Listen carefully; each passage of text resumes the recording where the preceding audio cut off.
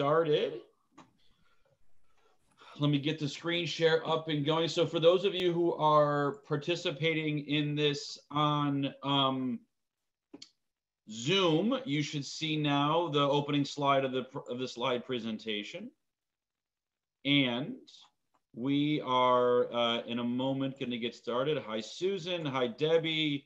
Phyllis, how are you? Madeline, how are you? Brian and Jack and Bobby in different rooms so they can actually have a conversation against each other. I'm guessing at the same time as everybody else. But we have so much time and so little to do. No, wait a minute. In the great words of Willy Wonka, strike that, reverse it, right? So much to cover in so little time. We have a couple of new students in the room today. So just a brief overview as to where we have been so we know where we're going. We're talking about in these 4 weeks, 4 different periods in American Jewish history. And remember, this is not meant to be a 4-part lecture to encapture the entire history of the American Jewish experience, right? The title of this course was intentionally Moments in American Jewish History.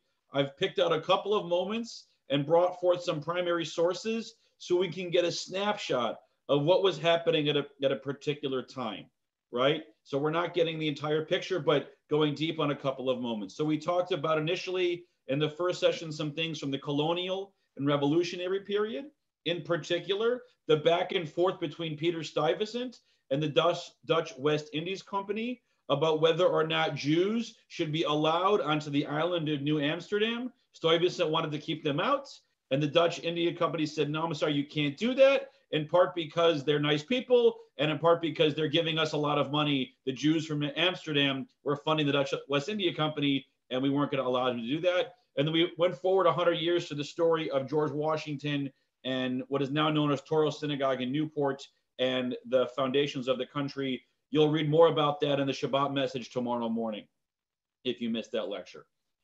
Last week, we looked at a couple of elements from the Civil War. Particularly, we looked at a blessing that was written by the rabbi in Richmond, Virginia, for Confederate soldiers to say on their behalf as they were going into battle. And we looked at the episode of General Grant's General Orders number 11, which excluded Jews from the Department of the Tennessee, which included northern Mississippi and western Tennessee and Kentucky. That the Jews of certain areas, and in particular Paducah, Kentucky, went all the way to the executive mansion in Washington and had an audience with President Lincoln himself to get reversed. And it came back to bite General Grant when he was running for president in 1868, but not too much because he was successful. We may return to that today as well. Today, we're going to look at some things around the turn of the century. And next week, we'll conclude with some contemporary issues, Zionism in the 20th century. We're going to look at the statement from the Reform movement about patrilineal descent, which I'm going to argue is maybe the most influential document of modern Jewish history because of what it has done to the Jewish community and how we have processed that. But today we're looking at the turn of the century, right? The move from the 19th century into the 20th century. We're not going to get into World War II and the Holocaust. We're not going to get into really the real push of the Zionist movement. It's really going to be the sort of 1880s to the 1920s. And we're going to look at 2 different issues. And if you read Jonathan Sarna's book, American Judaism, that I'm holding up, he suggests that basically around the turn of the 20th century, there are really 2 issues that the Jewish community in America are confronting. One is the question of immigration to the US. And the other issue that they were facing, which was the rise of the movements, right? Meaning Reform, Orthodox, Conservative, the rise of the movements as powers and organizations within the American Jewish community, and the beginning of the establishment of an ideologically fractured Jewish community, right? Which was different than what you saw in Europe, right? What you saw in Europe is you saw I wouldn't even call it fracture.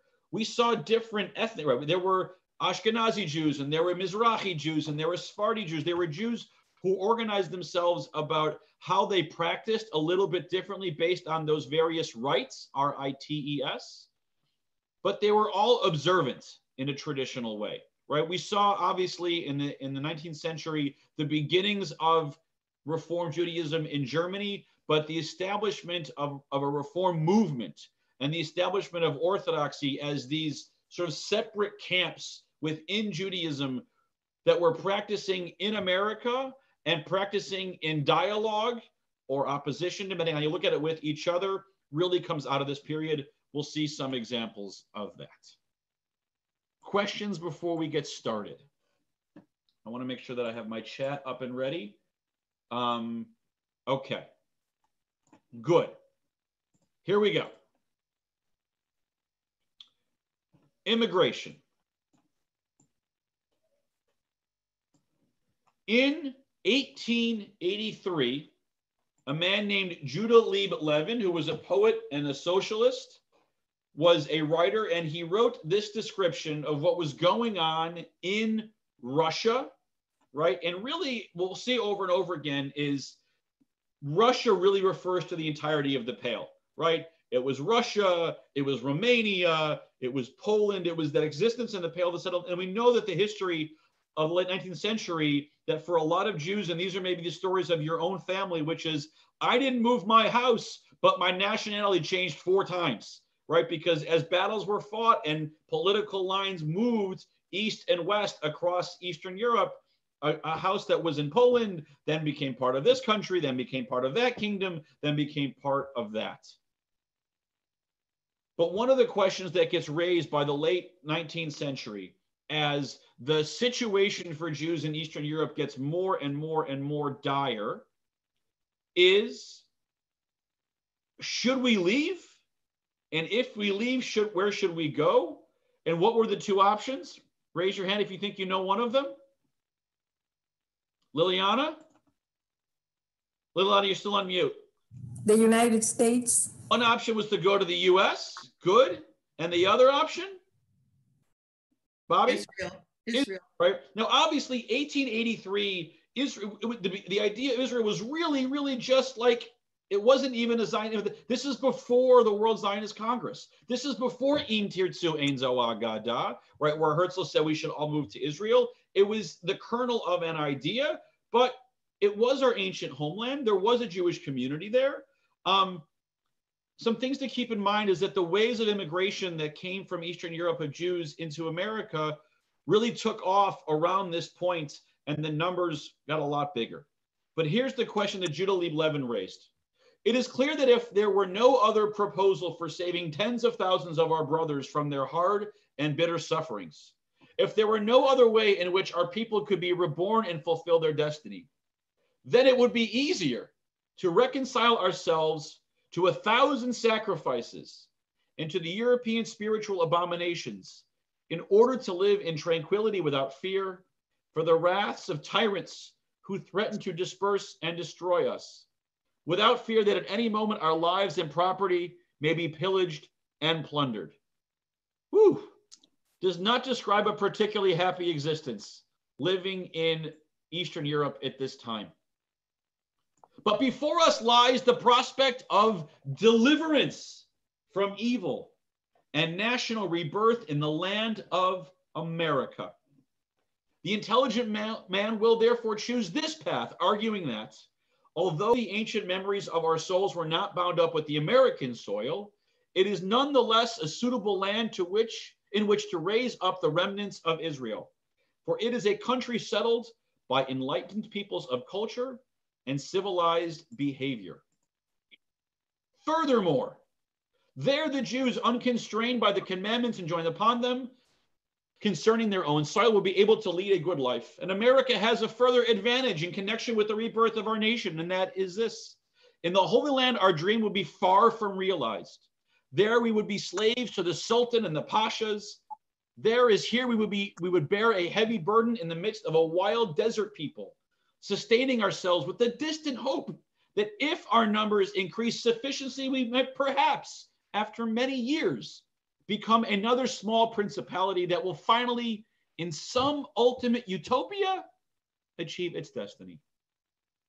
But in America, our dream is closer to fulfillment.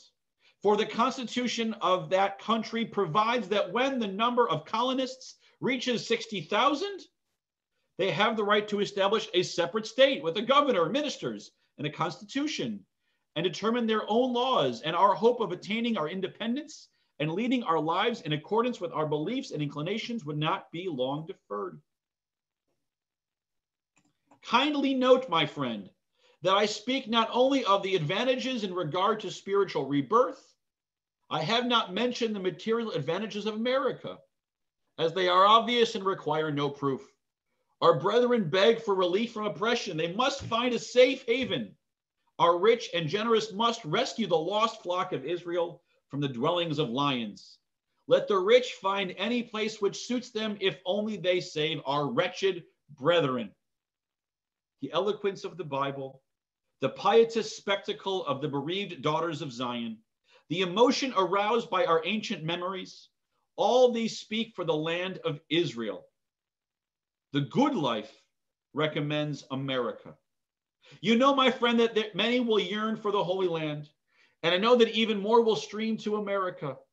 Let there be no quarrel. Let the writers sharpen their pens, but in the meantime, the generous must rise up to rescue their oppressed and persecuted brethren in any way they may choose. Huh. What do we hear in that? What surprised you?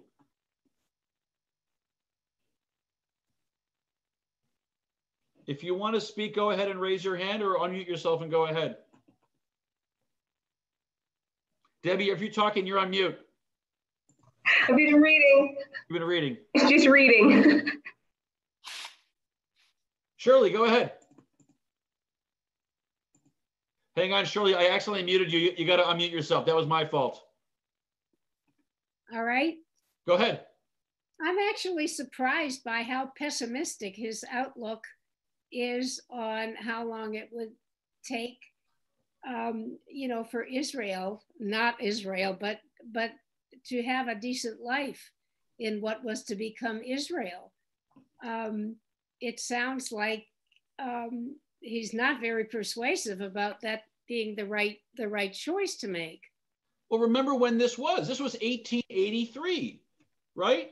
Yeah, so I'm very impressed with the people who made that choice. I mean, that was very courageous. Yeah. You know, I appreciate that he says, look, we know that our homeland is our homeland.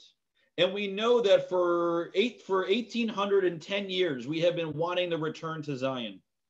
But from a very pragmatic perspective, if we're looking for a place where the Jews of the Pale, who are feeling less and less and less safe in their homes, are looking for safety, the answer for him, obviously, for the safe and the good life is not moving to the land of Israel and trying to build a Jewish community.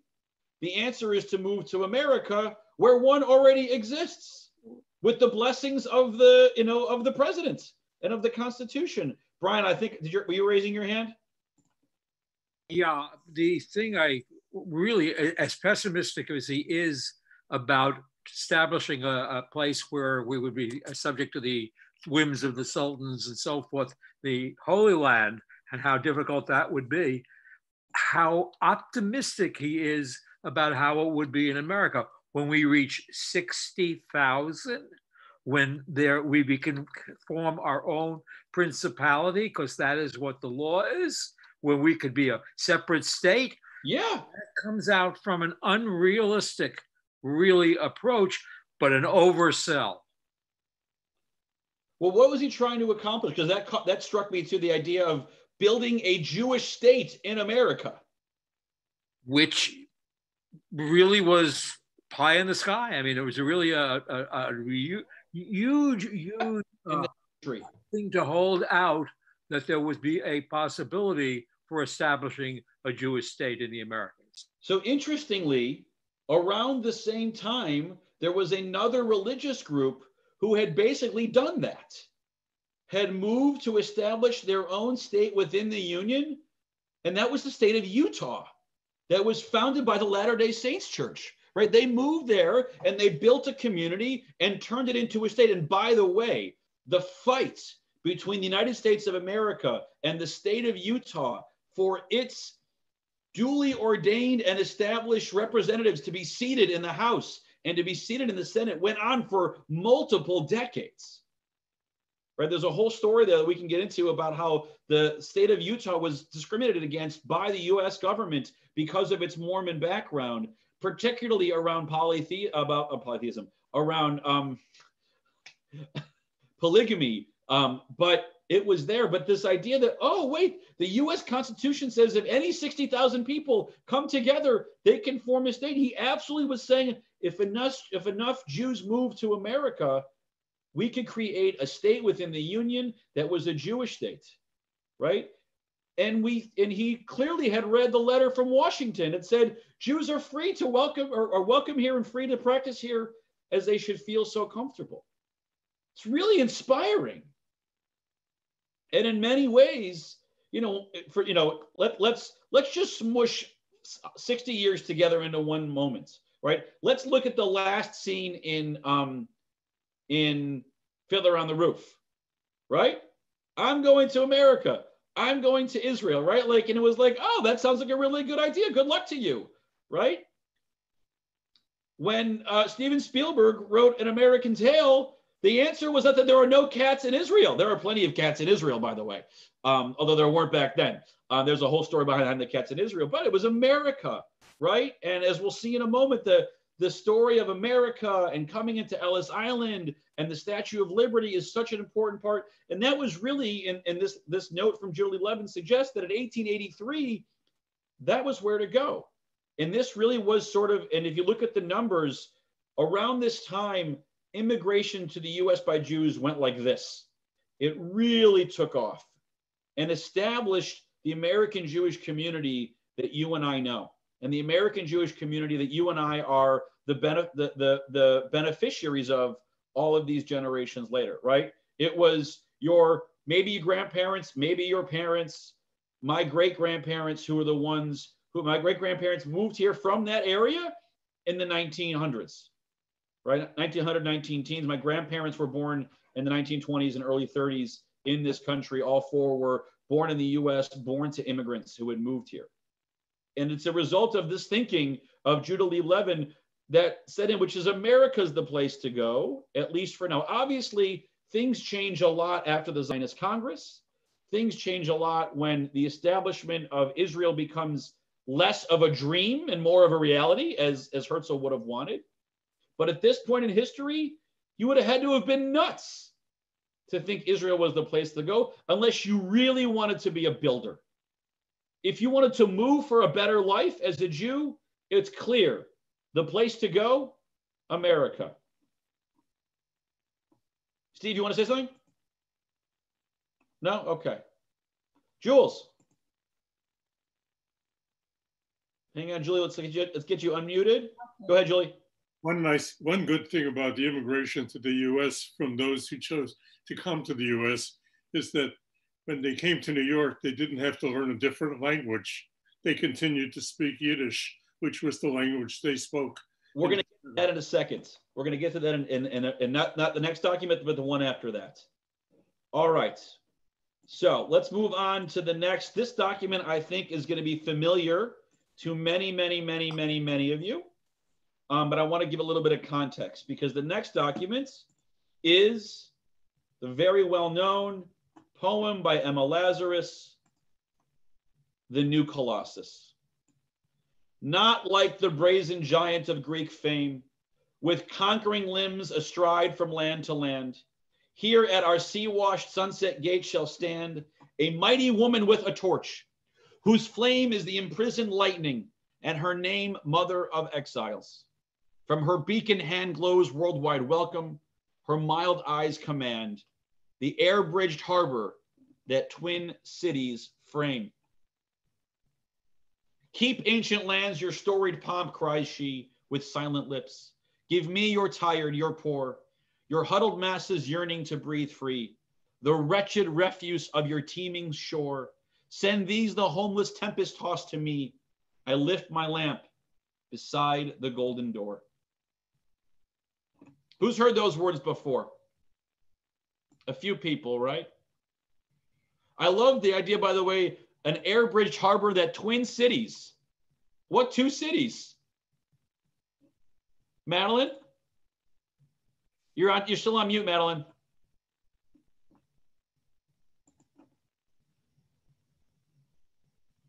You're on mute still. Chicago and New York? No. No. I think it's actually Manhattan and Brooklyn. Yes.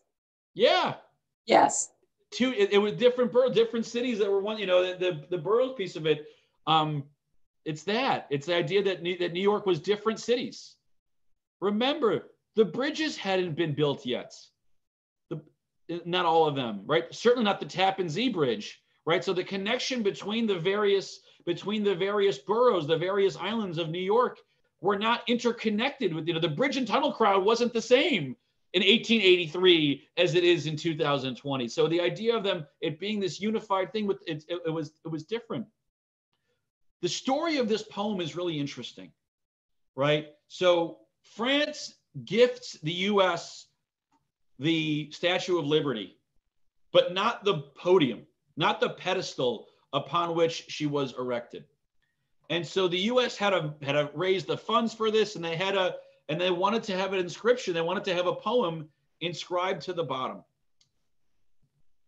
The message of the statue that France had intended was not about immigration. It was about liberty. It was about little r republicanism. It was about this idea of self-governance by the people.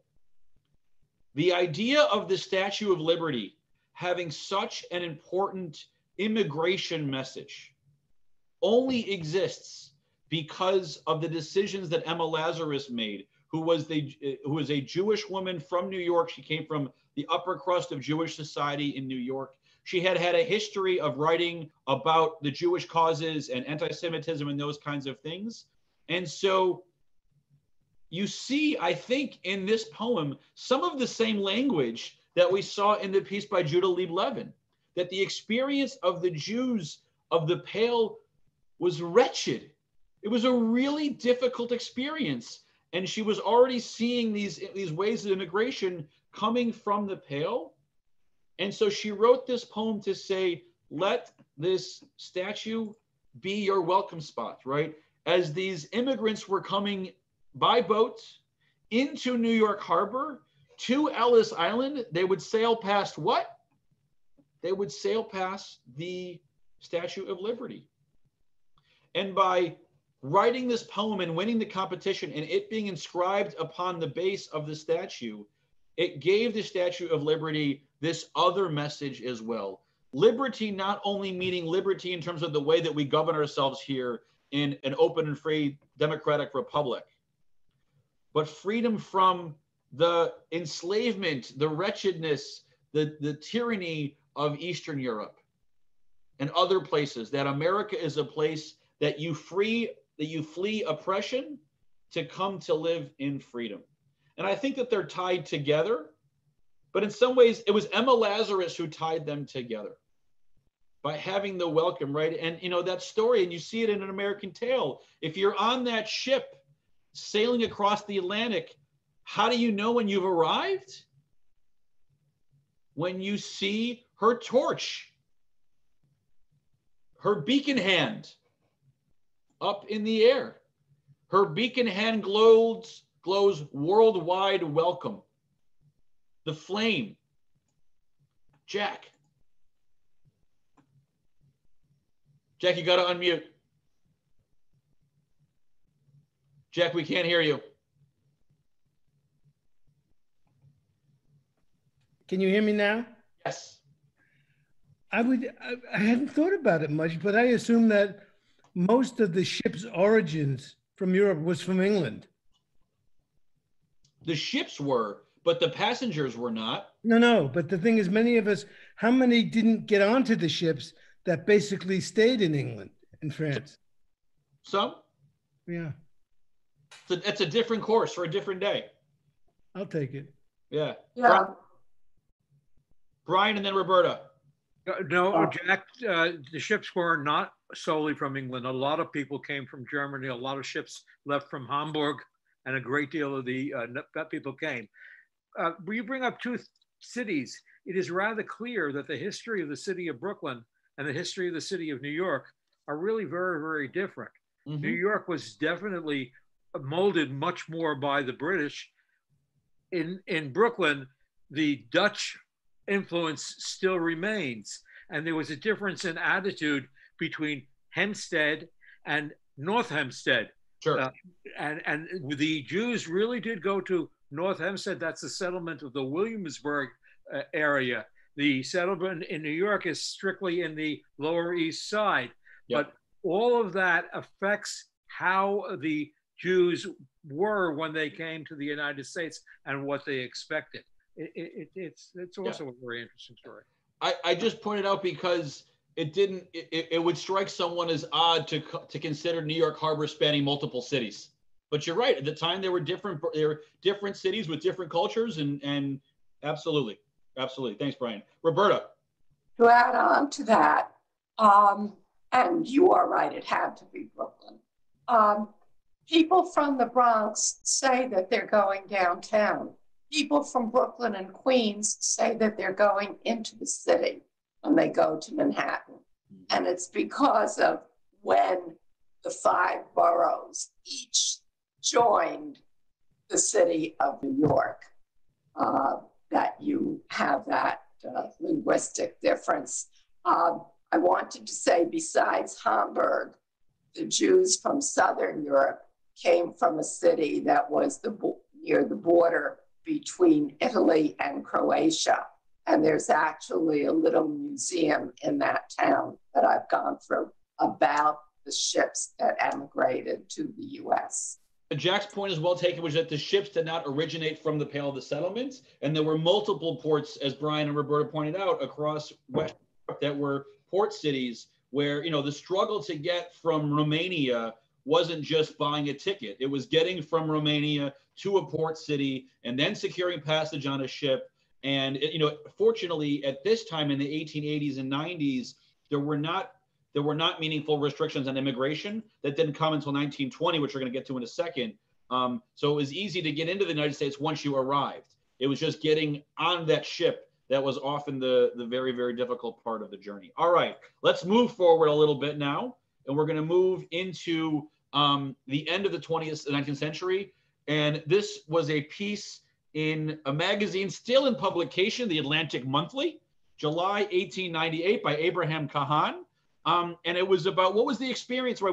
We hear Judah Lieb Levin talking about the experience for Russian Jews in Russia. We have Emma Lazarus welcoming them. And now here's Abraham Kahan talking about what the welcome was like for Russian Jews. And by Russian, he really means everybody, right? Russian speaking area, the whole Pale, not just Russia proper. And Julie, what you mentioned about how there was a comfortable place here for Yiddish speakers, absolutely. The Jewish population in the United States has grown from 250,000 to about 1 million. That's a lot of 60,000 person states. Scarcely a large American town, but some have Russia Jewish names in its directory, with an educated Russian-speaking minority forming a colony within a Yiddish-speaking colony. While cities like New York, Chicago, Philadelphia, and Boston each have a ghetto rivaling in extent the population of the largest Jewish cities in Russia, Austria, and Romania. The number of Jewish residents in Manhattan borough is estimated at 250,000, making it the largest Jewish center of Hebrew population in the world.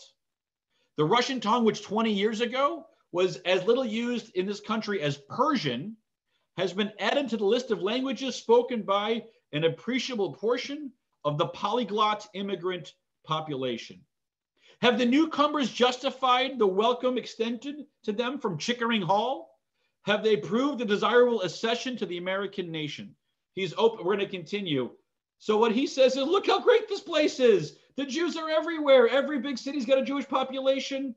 I want to note the usage of the word ghetto from 1898, clearly predating the exercise of Nazi Germany, right? We know that ghetto goes back multiple centuries to Italy, right? And described the Jewish populations of certain areas. And the idea of using the word ghetto to describe a Jewish enclave in a larger city seems very blasé, I think, in this usage. Just as an interesting point out. Does anyone know from Chickering Hall? I had a dig. So there was a Chickering Hall in Boston, and there was a Chickering Hall in New York. It's the one in New York they were talking about. In 1882, there was a gathering in Chickering Hall in New York in support of the plight of Russian Jewish immigrants. I'm going to share now a very interesting political cartoon from Chickering Hall in 1882. Take a look at this.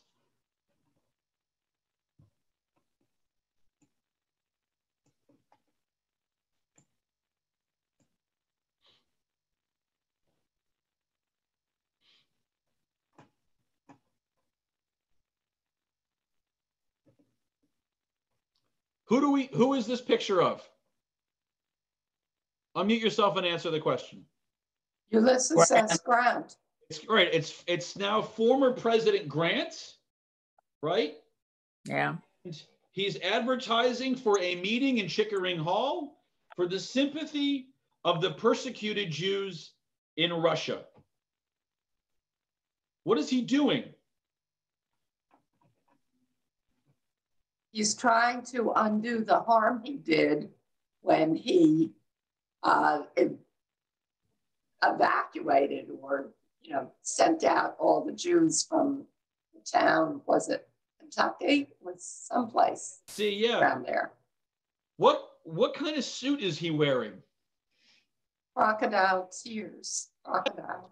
Crying crocodile tears for excluding the Jews from the army in 1862 and excluding the Jews by order number 11, right? He's trying to change his tone. So this cartoon comes from this magazine, which was known as Puck. Oh, yeah. Very first successful humor magazine in the United States that was founded in 1871. So it was a fairly new publication at this time, only about 10 years old. And the cartoonist, a guy named Bernhard Gilliam, drew this cartoon to needle Ulysses Grant, right? Because at this meeting at Chickering Hall, he shows up in support of the Jewish community, right? Offering his support for the plight of Russian Jews who had been persecuted. And they're saying, oh, now you weep. And I perceive you feel the dint of pity, the caption says. These are gracious drops. Look at these crocodile tears from Ulysses S. Grant about the plight of the Jews. Meaning he don't care. He doesn't really care about the Jews. He cares about their vote. He cares about them supporting what he cares for. And so he shows up. Last April of 2019, I got needled by some members of the synagogue for a meeting that I was at. Last April at the RAC's Consultation on Conscience in Washington, which is the Religious Action Center's biannual convention in Washington, D.C., one of the speakers was Al Sharpton. And there were a lot of Jews. And by the way, Al Sharpton is also being held up right now by the ADL in some partnership. And there are a lot of Jews who feel like what Al Sharpton is doing right now with the Jewish community, and the fact that Al Sharpton is welcoming the Jewish community, is engaging with Al Sharpton, is ignoring his behavior of 20 years ago and what he did, particularly in Brooklyn. I think there's a bit of that here as well, which is, Al Sharpton, you're crying crocodile tears about the Jewish community right now and looking for that partnership. I'm not saying that I agree with that. I think there's an element to that as well. And I'll be honest, I think Al Sharpton needs to do a better job of doing some cheshbon hanefesh and doing and asking for some, he needs to do some teshuva around the Jewish community, which he didn't really do. He basically said to me last year when I was in the crowd, he said, listen, we all made some mistakes in the past and we feel bad about those, and not really owning up for what he did. Grant's the same way in this, but he was there at that meeting in Pickering Hall that Abraham Kahan was referring to. Ulysses S. Grant was there offering his support for the Jewish community, which I find to be just really, really interesting. Now, Kahan continues. Let another man praise thee, he wrote. This is the same article from the Atlantic. I threw the cartoon in the middle just to contextualize Kickering Hall. Hang on, too far. Go back. Let another man praise thee, and not thine own mouth, a stranger, and not thine own lips, is a proverb current among the people from whom the subject of this paper, and being one of them, I feel that it would be better, before citing figures and facts, to let Gentile Americans who have made a study of the New York ghetto answer the question. Here is what Mr. Jacob A. Reese, an accepted authority on, quote, how the other half lives, has to say of Jewish immigrants. Anyone know Jacob Reese? Yeah. Who said yes? Steve, who is Jacob Reese? He was a New Yorker. I know there's a park named after him. Yeah, he was an upper cross social reformer. He was a muckraking journalist. He was a he was a very well-known photographer. You know, one of the fathers of modern photography. He was a documentary photographer. And so he knew how the quote unquote other half lived, right? He knew the upper crusts of New York society, but he had these very nice things to say about the Jews of New York. They, the Jews, do not rot in their slum, but rising, pull it up after them. As to their poverty, they brought temperate habits and a redeeming love of home. Their strange customs proved the strongest ally of the Gentile health officer in his warfare upon the slum. The death rate of a poverty-stricken Jew town, despite its crowding, is lower always than that of the homes of the rich. I am a Christian and hold that in his belief, the Jew is sadly in error. So that he may respect mine, I insist on fair play for him all around. I am sure that our city has today no better and no more loyal citizen than that the Jew, be he rich or poor, and none she has less to be ashamed of. In other words, the Jews, they might be immigrants, but they're good immigrants. They're our kind of immigrants. They're immigrants who are known to pull themselves up by their bootstraps, and very quickly go from being poverty-stricken, right, to being the ones who are able to take care of their own, right? You could almost hear him saying, even Peter Stuyvesant might approve of them because they didn't become a charge upon the society. They take care of themselves. They're healthy, they're clean. All of the aspersions you might throw at an immigrant, not the Jews. Brian. Yeah, but can we compare Jacob Reese to Robin Moses? It just comes up as a whole thought immediately. There is a comparison. Of course there is, right? And by the way, Reese wrote that, and then Abraham Kahana, leader of the Jewish community, cited him in an article in the Atlantic, like, listen, this is what we want them to think about us, right? We want to be welcomed in this way for all of our quirks notwithstanding, right? Yeah, listen, we're all going to hell because we're Jews, but while on earth, we're good to have around.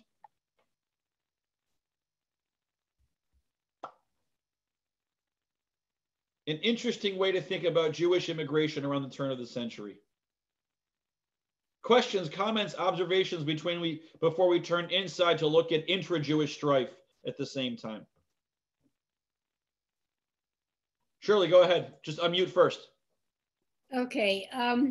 Not that I want to change the nature of the conversation, but no, it's not that one.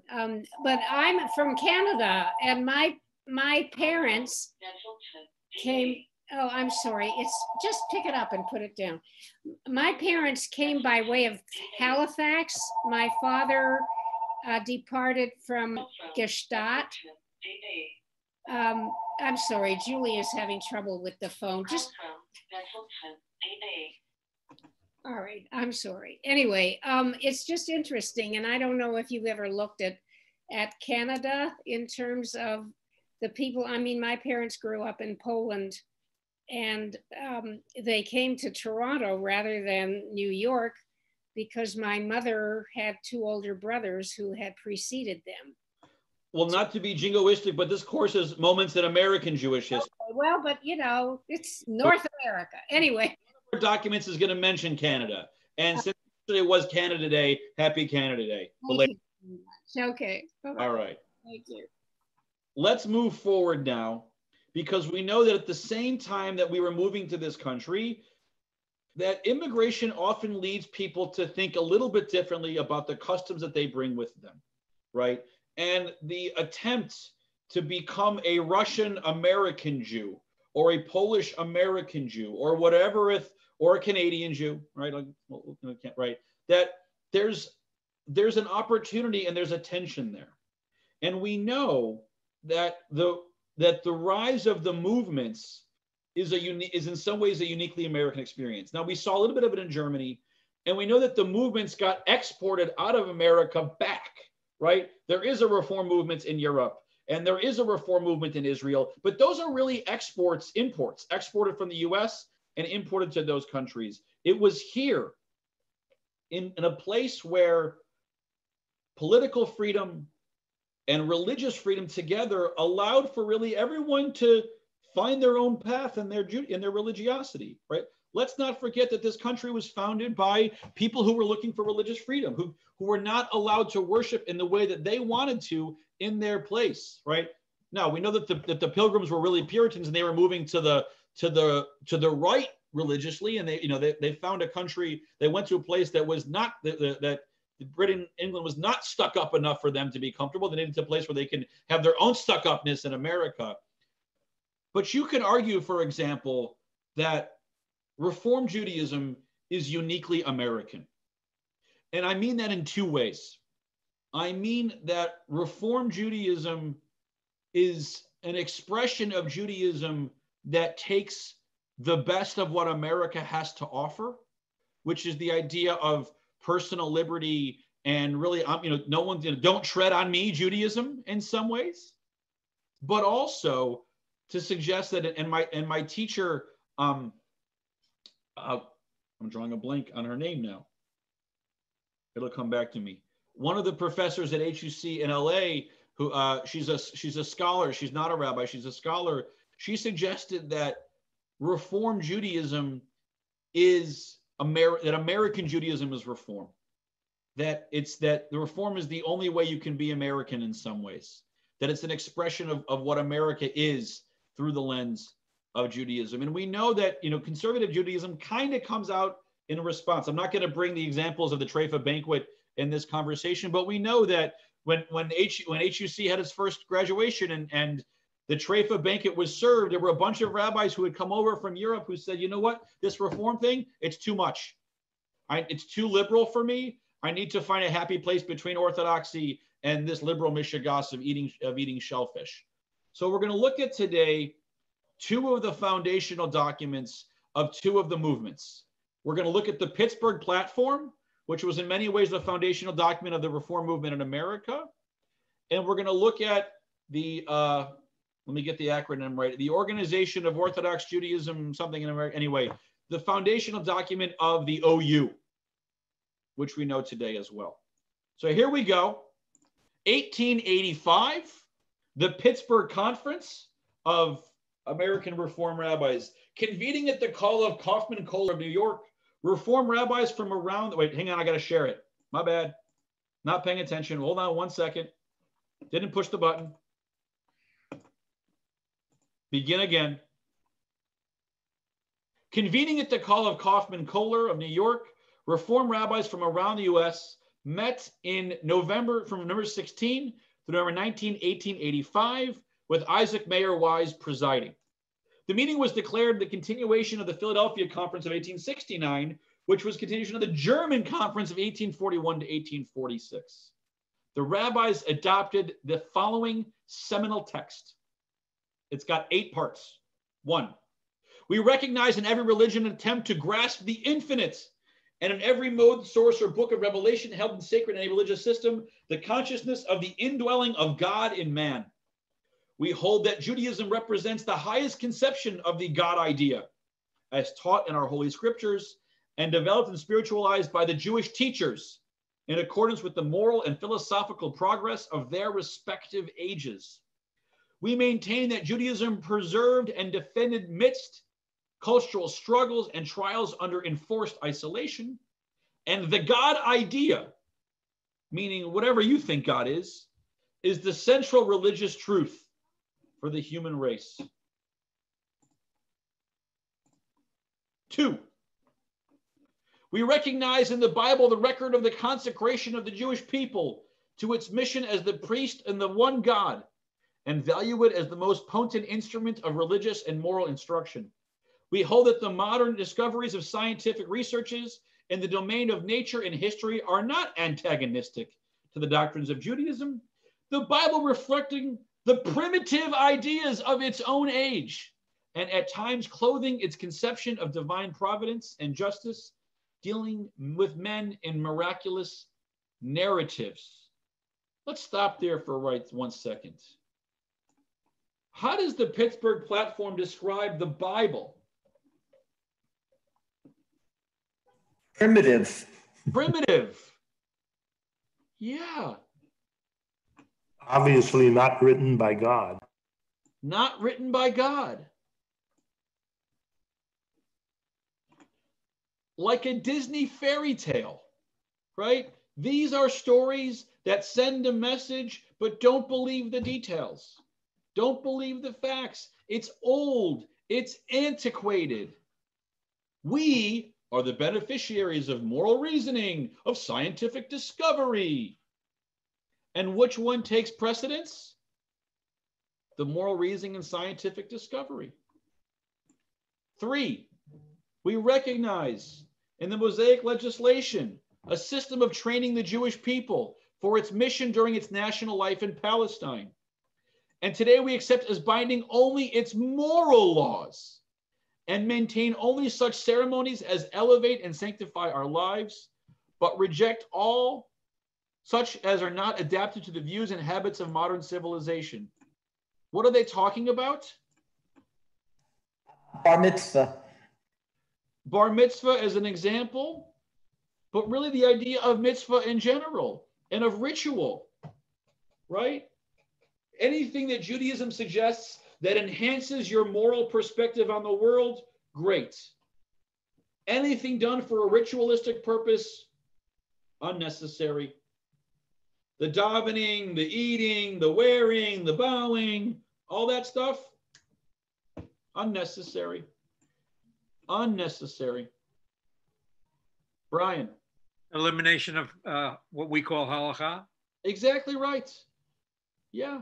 And halakha, both in terms, and halakha, and we'll see more of this in a moment, halakha, both in terms of the end result, right? These are the things you're supposed to do, but also halakha as the intellectual enterprise of there being a legal system to even process a question through, let alone the burdens of proof in that. We hold that all such Mosaic and rabbinical laws as regulate diet, priestly purity, and dress originated in ages under the influence of ideas entirely foreign to our present mental and spiritual state. They failed to impress the modern Jew with the spirit of priestly holiness. Their observance in our days is apt rather to obstruct than to further modern spiritual elevation, right? This is the part that always gets me. It's not just that tallis and tefillin aren't necessary, but optional. It's that they are an impediment and therefore need to be outlawed. Jack. Basically, can you hear me? Yeah. Basically, it's stating that assimilation is what really matters. Complete assimilation, doing away with the ritual and the rest having to do with religion is pushed at this point. So I hesitate to say complete, but I would say that there may be a practical or a praxical assimilation, right? Because there were still beliefs that the Jews held on to, right? They did, the idea, for example, of believing in Jesus as Messiah was never a piece of this. So there were some sacred cows that even the early reformers were not going to go into. That would have been full assimilation to become Christian. But yes, in terms of practice, what you eat, how you dress, what you do, there was a huge push towards assimilation in those regards.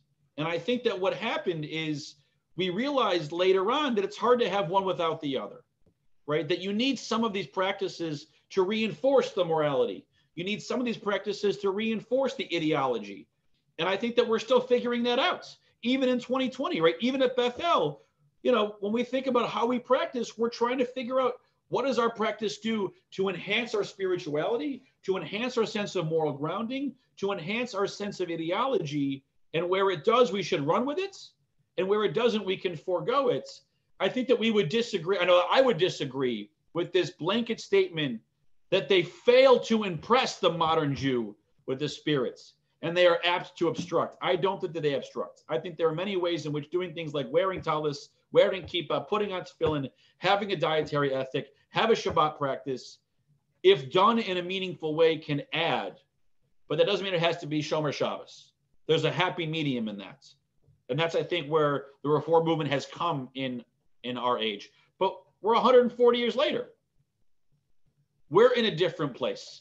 Our goals of assimilation are different than the goals of assimilation in 1885. We recognize the modern era of universal culture, of heart and intellect, the approaching of the realization of Israel's great messianic hope for the establishment. Oh, too far, hang on. Go back one. Oh, don't go two. Of the kingdom of truth. Hang on, sorry, there's a delay on my thing. It's the Zoom, it's slow. The kingdom of truth, justice, and peace among all men. I will say women now too, and non-binary folk. We consider ourselves no longer a nation, but a religious community, and therefore expect neither a return to Palestine, nor a sacrificial worship under the sons of Aaron, nor the restoration of any of the laws concerning a Jewish state. This is powerful and problematic in several ways, right? The idea of us no longer being a nation, right? A group of people with a political and ethnic identity only being a religion, I think, is problematic, even if you want to live in America, right? But it plays into where we are. Are we Russians? Are we Jews? Are we American? You know, this is an era where the rise of nationalism is knocking on the doorstep. The question that Napoleon asked the French leaders, are you French or are you Jew?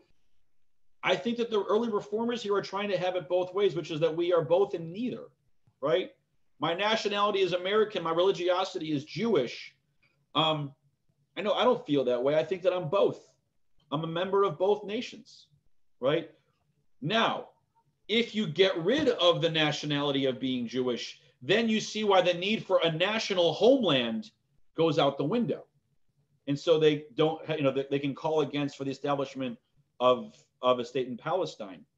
What's interesting to me is I think that there is an intellectual contradiction to say we are a religious community that doesn't need the sacrificial worship, because the sacrificial worship was the religious expression in the Torah. I think I would have voted against that piece, even if I voted for the peace of Palestine, if I believed that we were no longer a nation. Now, I don't believe that anymore. And we know that the platforms and the positions that came later contradicted a lot of this, right? We know by Columbus in 37, they're actually pushing for the establishment of the states. It happens to be in the midst of World War II and the Holocaust, right? And our movement's attitude towards Zionism changes in a practical way. This is problematic to me.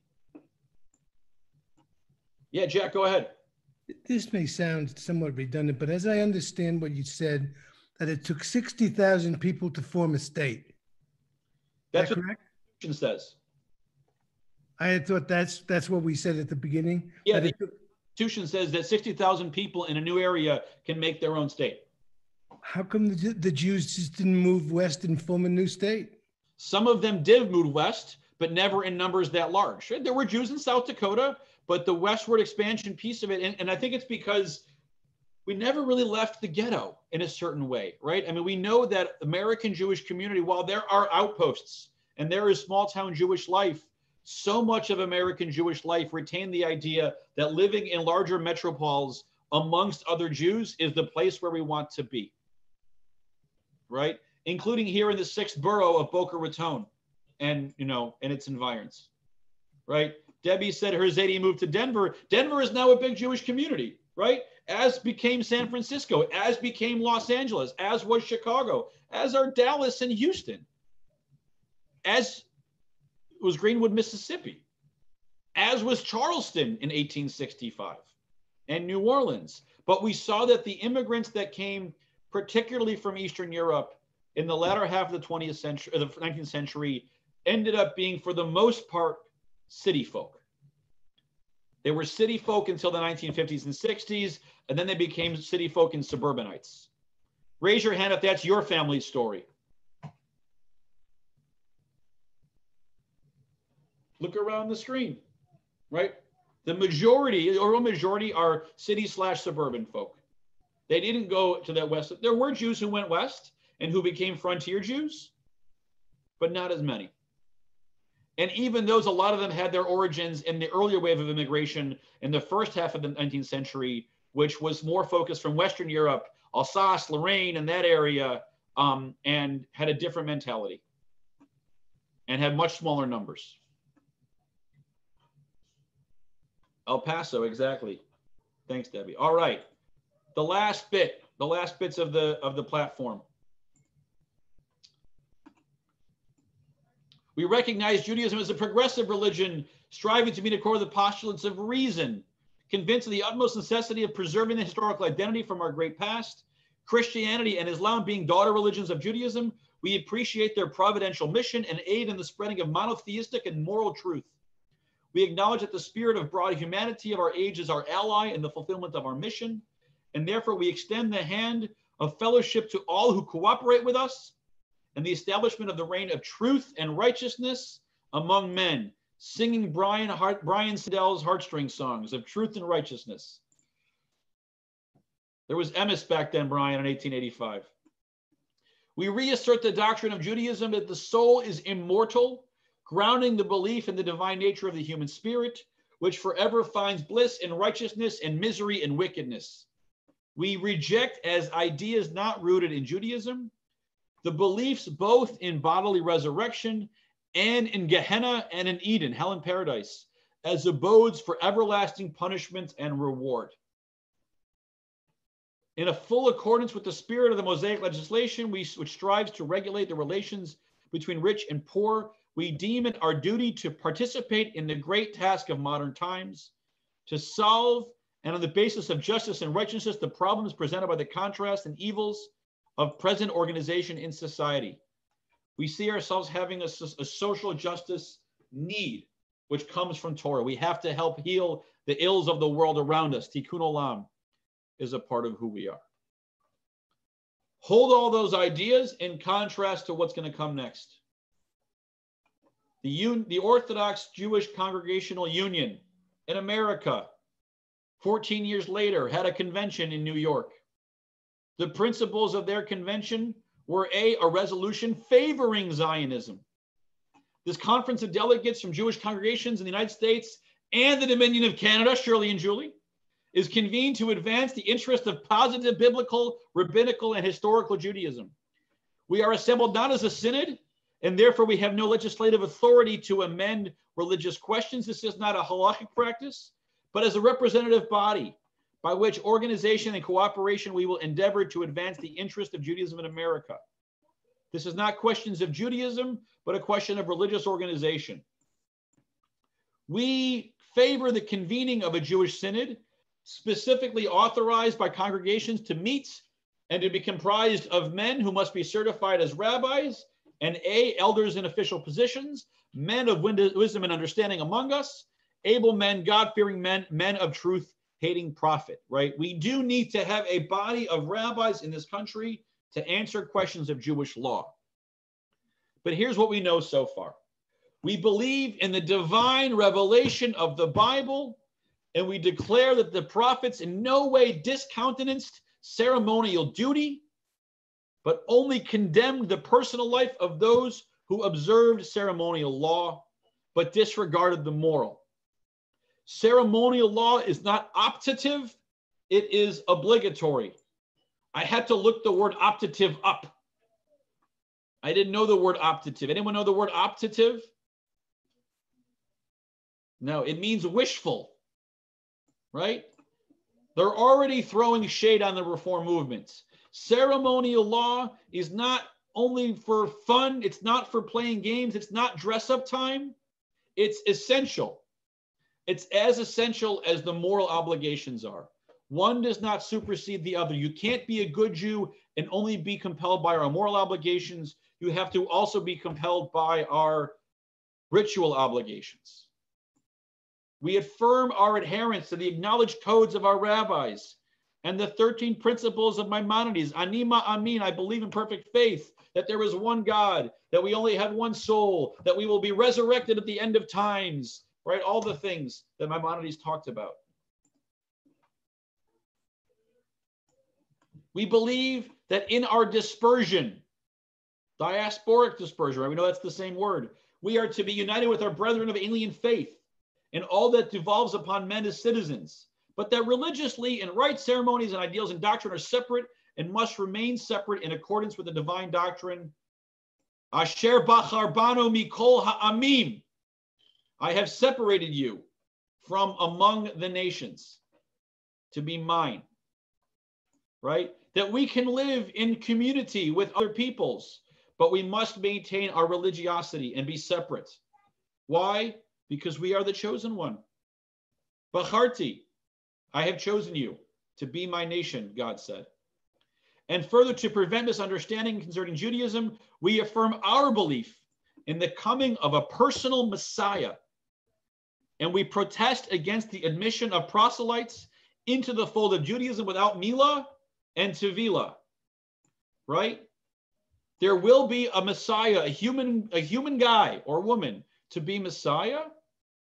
And knowing that by this time the Reform movement had already said you can have conversion without circumcision and without immersion, which, by the way, I participated in a debating in mikveh this morning.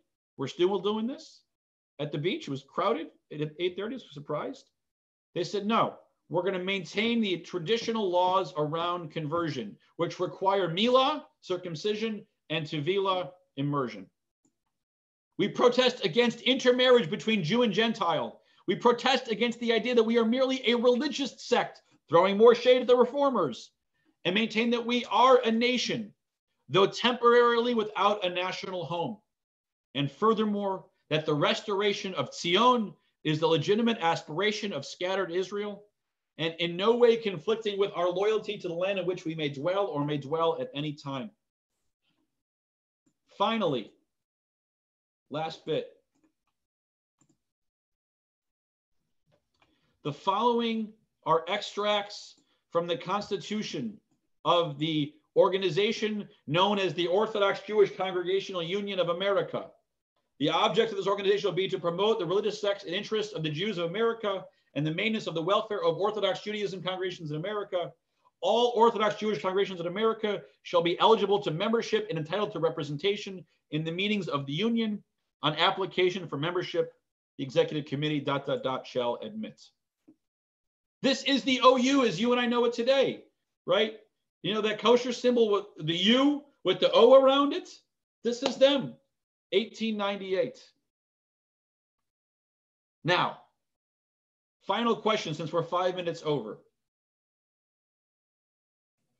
I have a question. Well, hang on, Phyllis, 1 second. I'm going to ask first. If you feel like your personal ideology is closer to that of the statement of the Pittsburgh platform, raise your hand. If you feel like your personal ideology is closer to the statements in this statement from the OU, keep your hand down. Raise your hand if you're an early reformer, or keep your hand down if you're an early Orthodox. So I see some early reformers and I see some I'm not sure. I'll be really honest. I think that we are closer in the reform movement in 2020 to some of the principles in this statement about orthodoxy than the early reformer statement. We have become Zionist. We participate in the ceremonial rites and laws. We have a dietary ethic. We put Techiyat HaMeitim back in the Siddur when it was published in 2008, right? The redemption and all that kind of stuff. And that was in case I had to turn this off. I'm going to stop sharing. Right? It's just very interesting to think where we are. Thanks, Debbie. Have a good day. I know you got to jump. It seems like, in many, if you ask me where I was in 1898, I would say I'm closer to the OU, even though I'm Reform, because we know where the Reform movement has gone. The Pittsburgh platform was the farthest left swing, and from there, it begun to swing back towards the right, so to speak. Phyllis, you had a question. Yes, it talked about the Orthodox talked about the homeland. I believe they said refer to a homeland, a nation. So I assume they were referring to Israel, what would become Israel. Yeah. Or, but I thought that, I don't know, that it was just Chabad or the Orthodox who didn't believe in Israel because the Messiah or something hadn't come. So let's clarify a few things. Always, from the moment of the origins of the rabbinic movement in the 2nd century, 3rd century of the Common Era, there was a desire for the reestablishment of the priesthood and the temple in Jerusalem and all of that good stuff. In 1898, when this statement was written, it was around the same time as the beginning of the Zionist movement, and in particular, the beginnings of Herzl's Zionism. So within Orthodoxy, there were kind of two camps. There was one camp who was fully behind the idea of the reestablishment of a political state in Israel for Jews that would be a Jewish state. And there were some Orthodox Jews who felt like, actually, we can't do that because it's for God to create that. So I think, Phyllis, the presumption that Orthodox were anti-Zionist is an oversimplification. There were some Jews who were, and some Jews who were not. There were some Orthodox Jews who were, and some Orthodox Jews were not. The OU has always been, from its origins, a Zionist camp within Orthodoxy, right? And the figuring out what a modern day political state that is Orthodox Jewish in its character has always been kind of the tension that they've had to navigate. And that's where we are today. We have a modern state, which is a democracy that has instilled within the chief rabbinate, an Orthodox institution, a lot of political authority over life in Israel. And there are a lot of Jews who live in Israel and who live outside of Israel who are even more religious, who reject the authority of and don't participate in the life of the state. One last question before we go, if there are any. Were you a history major? No, political science. I said, were you a history major? Political, no. Political science. Thanks, everybody. Thank you.